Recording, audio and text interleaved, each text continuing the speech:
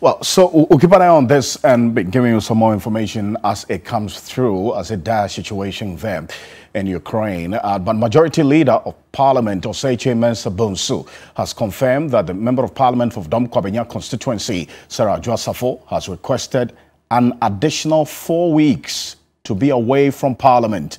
According to Adwoa Safo, the Kwabenya Member of Parliament wrote to the Speaker of Parliament seeking an additional time away. Her request comes on the back of a petition criticizing her and other MPs for violating the constitutional and standing order requirements for attendance in Parliament. Her absence will impact the majority side as they work to marshal numbers to pass the e-levy bill.